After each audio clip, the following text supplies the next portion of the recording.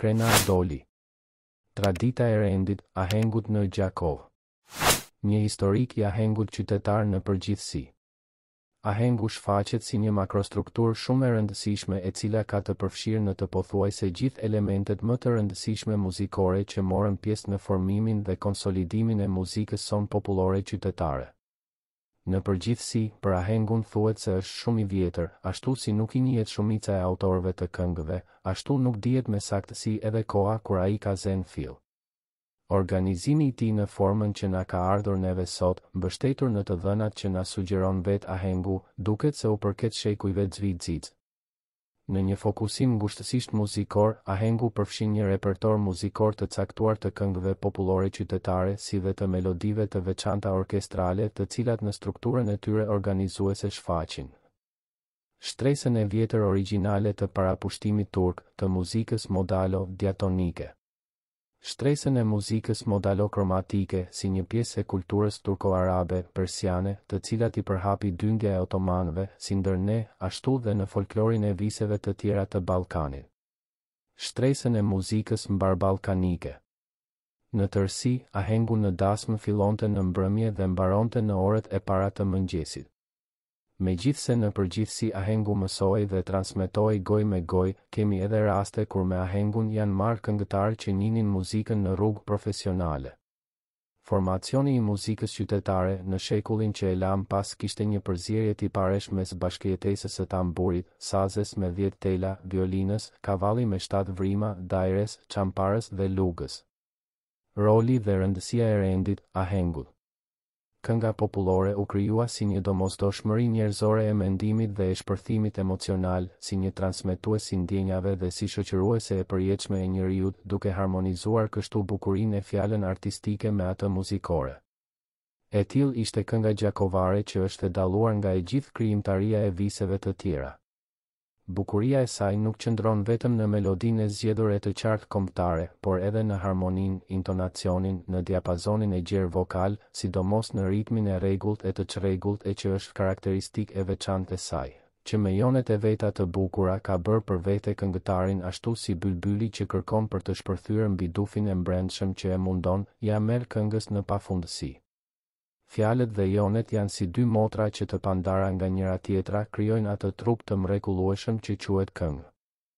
Besohet se këngën e parë e krijoi nëna duke përkëdhelur fëmijën e vet, por edhe bariu nuk mbeti prapa kur i thurte lavd natyrës që e rrethonte, ose djali që digjej nga zjarri i dashurisë për vashën që e dashuronte. Vlera e çdo interpretimi qëndron tek ajo se sa këngëtari e ruan të pastër dhe të paprekur atë që e ka krijuar artisti popullor, ta pasuroj atë me element të rinj në pat, hosin e vet të mbrendshëm, me lëvizje të hirshme dhe shpjeguese, me frazeologjinë e ngjeshur dhe vibruese të shpirtit të pafund të trashëgimisë eti, element që e ndihmojnë këngëtarin që të arrijë në një nivel të përcaktuar interpretativ, sa më afër asaj ndjenje fillestare kur u krijua kënga. Nga tradita solisti, këngëtari në aheng kryesisht është tenor, e rrallë herë ndonjë zëmë i trash si është zëri i baritonit. Këngëtarët dhe instrumentistët i merrnin këngës duke ruajtur me besnikëri radhën e ahengut. Ajo i jepte kuptimin kohor fillimit dhe mbarimit të ahengut, me të cilin ishin lidhur edhe tipet e këngëve, nga këngët e shtruara në ato të gjalla e që përfundojnë nga mëngjesi me këngët e karakterit lirik, me një zhvillim melodik shumë më të gjerë. Ky ka qenë edhe shkaku që ahengu është kënduar me solistë të sprovuar e të zgjedhur, me rezistencë vokale, sepse kantilena melodike e këngëve dhe shkalla e vështirësisë së shumë këngëve i kalon karakteristikat e këngëve të thjeshta. I bën ato shpesh herë të radhiten me karakterin e romancës ose edhe të një jareje. Deri tani tek ne, për fillimin e ahengut dhe zhvillimin e tij kanë ardhur shumë pak të dhëna e dokumente, më shumë ato kanë karakter gojor dhe herë të pasakt, si për karakterin vokal të këngëtarëve ashtu edhe për nivelin teknik e artistik. Roli dhe rëndësia e rendit, ahengut, në qytetin e Gjakovës kishte një vlerë të madhe. Në Kosovë ashtu edhe në qytetin e Gjakovës nuk u krijua hapësirë e mjaftueshme për të kultivuar talentin, prirjet në fushat e ndryshme të artit dhe për t'i shprehur ndjenjat shpirtërore të këtij populli. Kjo gjendje pati një ndikim negativ në lidhshmërinë dhe formimin e brezave për të bartur kulturën muzikore nga njëri brez. Tradita e rendit, ahengut në Gjakov. Tek tjetri. Pra, popullit ton të thjesht nga natyra i mungon këngëtari dhe instrumentisti profesionist që do të nxirrnin dhe do të ekzekutonin veprat e gjinive të ndryshme muzikore.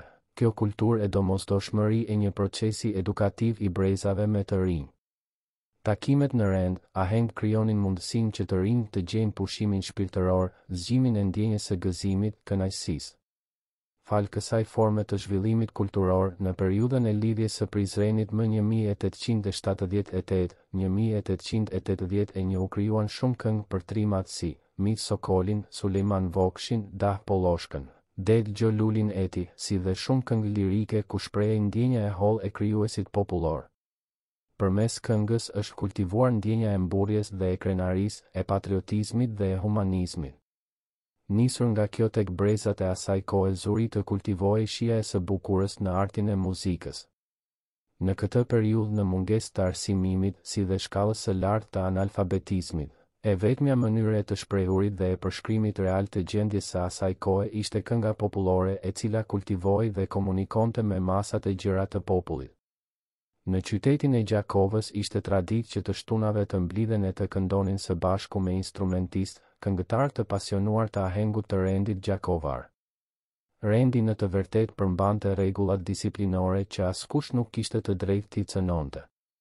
Ishte traditë që, kur këndoi kënga, duhej të mbahej qetësi dhe rregulli, në të kundërtën pasonte dënimi, duke e gjuajtur një cigare në drejtim të shkelësit të rregullit, këtë gjë e bënte qehaja një.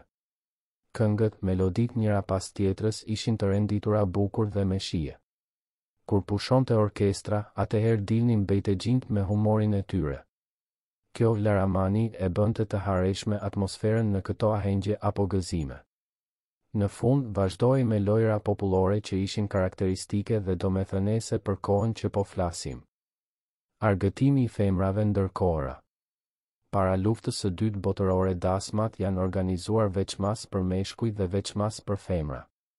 Kështu pra dasmat e femrat është zhvilluar në shtëpinë e të zotit të dasmës, ku kanë shkuar gratë të ftuara dhe gratë të shtëpisë. Dasmoret në këto dasma kishin një vegël muzikore, defin ose dy defe, të cilat u binin gratë, që zakonisht ishin dy jevge, mjeshtre të lojës me def. Gratë i porositnin këngët të defatoret, kurse të rejat do të kërcenin sipas porosisë apo urdhrave të vjerave të veta. Në atë kohë ishin defatoret me zëruka dhe baja, kurse më vonë esmoja e donja, para të cilave nuk mund të kërcente çdo femër, sepse ato kishin një shije të hollë dhe nuset nuk mund të dilnin do si do, por duhej marifet për të kërcyer.